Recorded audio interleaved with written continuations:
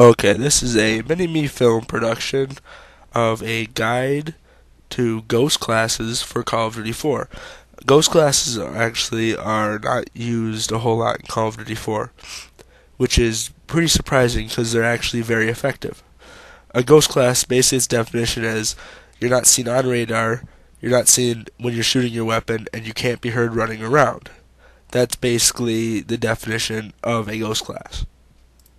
Okay. Now, the next part basically is I'm going to talk about the perks.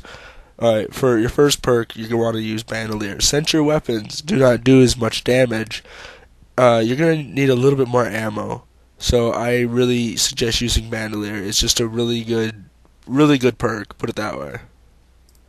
Okay, the next perk base that you're going to want, of course, is UAV Jammer. I mean, a ghost class without UAV Jammer is just another assault class or whatever. UAV Jammer, it just allows you not to be seen on radar. So even if you fire a weapon that's unsilenced, you'll still show up on radar. But when they have UAV,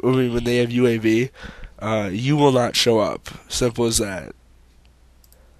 And the last perk, but not least, of course, is Dead Silence. A lot of people say that Dead Silence is a complete useless perk. I beg to differ. Okay, I have a V-Rocker game chair, and people that do not have Dead Silence on, I can hear from halfway across the map. That just basically proves that Dead Silence is just an awesome perk for a ghost class. Especially when you sneak up behind a sniper that doesn't know you're there, you teabag their back first, and then knife them or shoot them with your pistol or something like that. Just do something funny to kill them. Alright, now the next part is going to be on weapons. A really good SMG, okay, I mean, it's kind of your choice. I prefer using the MP5 since it has the most range, and when you put a silencer on, it takes away your range. So having the SMG with the most range is kind of a smart thing to do. The MP5 has great accuracy and good power. I mean, it's just an all-around good gun. It still works almost as well, like, even using it like with stopping power and then using it with UAV jammer. Sometimes you don't even notice a difference. Of course, you don't have steady aim, so you gotta watch out because your hip firing isn't as condensed. But MP5, awesome choice for a ghost class. Now, for your sidearm, it's again kind of your own choice. I highly suggest using the M9. It's got the most ammo, and it's the most accurate, and it does the same damage as the MP5, so, what's the big deal about it? It's just that handgun right there is just a very good handgun. It's not used enough, I don't think, in the game.